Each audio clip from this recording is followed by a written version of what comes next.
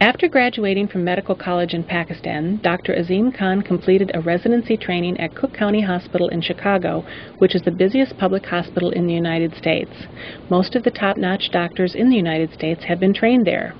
He trained at Northwestern University Hospital in Chicago, where he did his wound healing fellowship with world-renowned dermatologist David Woodley. Northwestern University is one of the best universities in the United States. Dr. Khan trained with world-renowned wound healing specialist Dr. Richard Clark and received training in dermatology at State University of New York at Stony Brook, becoming an assistant professor in dermatology. He is still working in that capacity and delivers lectures to students and young doctors a few times every year. Dr. Khan also trained with two very famous cosmetic surgeons, Dr. Bisaccia and Dr. Scarborough. All of the doctors that he has trained with are authors of textbooks.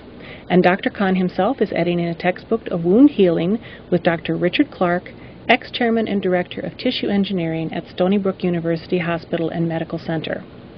Dr. Khan is the first American-trained, board-certified dermatologist and cosmetic surgeon in all of South Asia. Another thing that troubles all of us as we get older is wrinkles. Tell me how you deal with wrinkles. There are two kinds of wrinkles.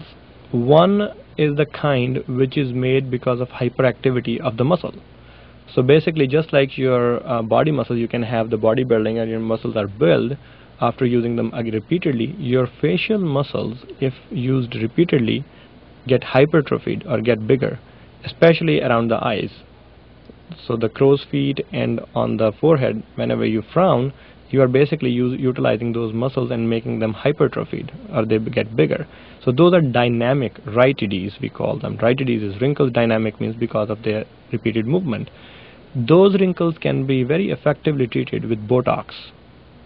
What Botox does is to partially paralyze those muscles, so they take a little bit of a rest and they get to their normal mass.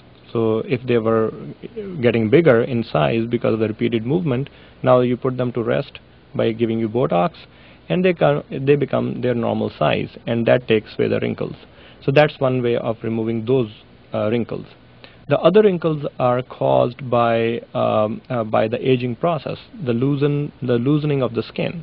Those wrinkles can be corrected in a different variety of ways.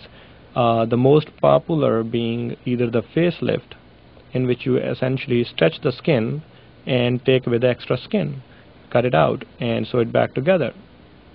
The other way of getting rid of the wrinkles is using a laser called erbium YAG laser or carbon dioxide laser. These lasers can be used for laser resurfacing. So resurfacing means that you can take away all the ridges and the mounds and make them flat with the skin. So that is laser resurfacing. The most effective laser resurfacing in white skin is carbon dioxide laser. And as you might see some of my photographs of my patients, this is a very, very satisfying procedure for both the patients as well as for the physician. That can be done in the lighter skin. In the darker skin, the erbium YAG laser can be used, and it can also be done very effectively, and it takes away the wrinkle. Dr. Khan, tell me about your qualifications in cosmetic surgery and dermatology. After graduating from Allama Iqbal Medical College in Lahore, I came to the United States and did a residency in internal medicine at Cook County Hospital, Chicago, became board certified in internal medicine.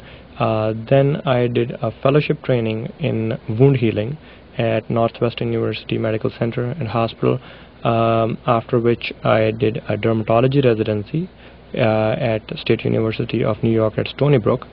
I also performed a fellowship over there in wound healing with Dr. Richard Clark, and then I became a faculty over there. I became assistant professor in dermatology, which I am as of today as well. I still teach there. After that, I actually did a fellowship in cosmetic surgery with Dr. Emil Bisaccia and Dr. Dwight Scarborough.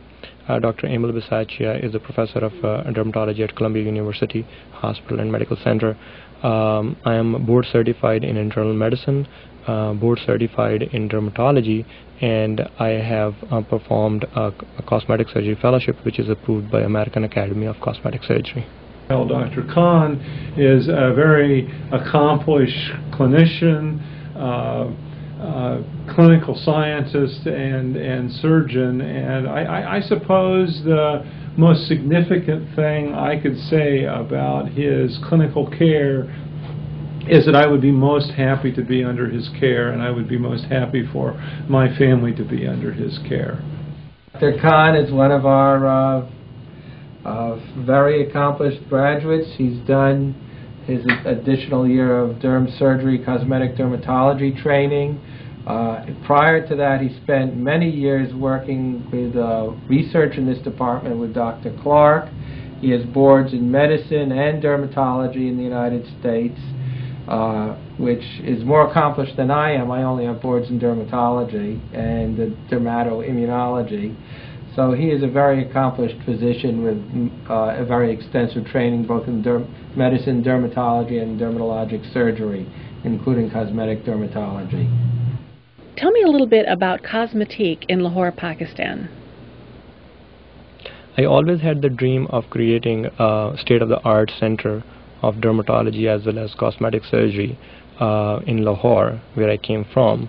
So to pursue that dream, after staying in the United States for about 15 years, we have been able to create such a center in which we have tried our best to pick every single thing from a needle to a laser, and we have paid attention to the finest details, that they are the state of the art and they are the finest, not only in Pakistan but also you can compare them with any standard, international standard.